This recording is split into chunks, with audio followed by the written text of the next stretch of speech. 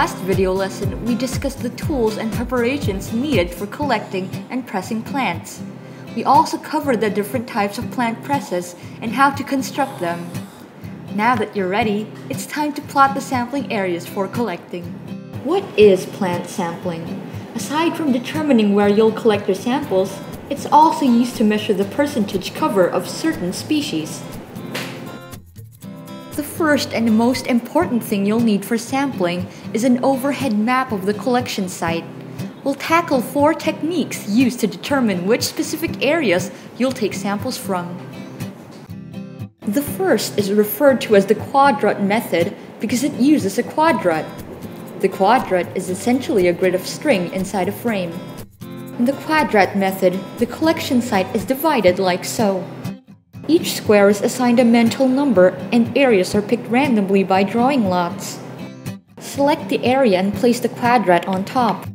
Using the quadrat's grid, again, randomly select areas. The second technique for plant sampling is the line intersect method.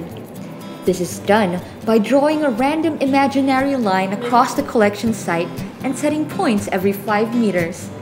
In the field, rope is used. All plants that lie on these points are sampled.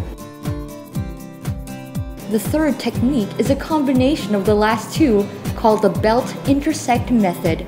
The sampling area is increased and a quadrat is used. The fourth technique is called the plotless method. As you can tell, there's no system to this approach, and sampling areas are up to the collector's discretion. Once the sampling area is set, the following data is recorded into a logbook using this typical format. Ready to start collecting specimens? Great! But before you start, make sure you know which parts of the plants you need and how to press them properly so they arrive at the lab in perfect condition. See you in the next video lesson!